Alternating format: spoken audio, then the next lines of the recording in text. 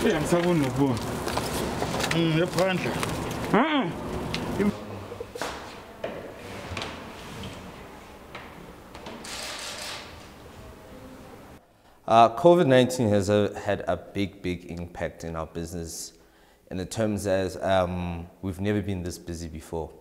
You know, in our culture, in the African culture, normally we bury on weekends, on Saturdays and Sundays.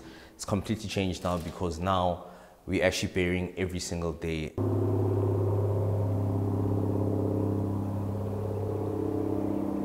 On a Thursday, the family would come, wash the body, and then after it, we'd coffin the body, and then on a Friday, we'd go and deliver the body, and the body would stay at home till Saturday when the funeral happens, and obviously the body would be removed and taken to the cemetery. That has completely changed. When someone passes away from COVID now, it's not advised, it's not supposed to happen. The family cannot, fortunately, they cannot wash the deceased. Because obviously when someone with COVID is passed away, the body's, like let's say for example in a hospital, the body's picked up from hospital. At hospital, the body has already been put in 3 or 4 body bags, which are not supposed to be open at all.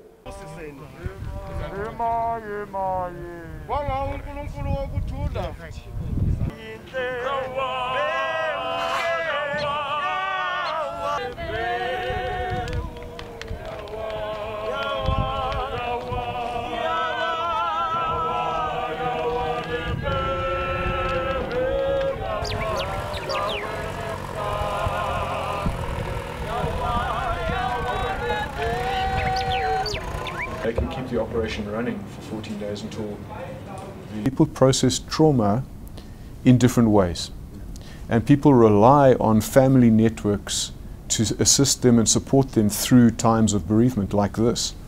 And that's, you know, the one potential area of impact is that people no longer have that level of support and are no longer able to process trauma and bereavement in the way that they were used to before, and that heightens the sense of stress, I think, and anxiety as well. So that's one of the unintended, I think, or unacknowledged consequences of the regulations.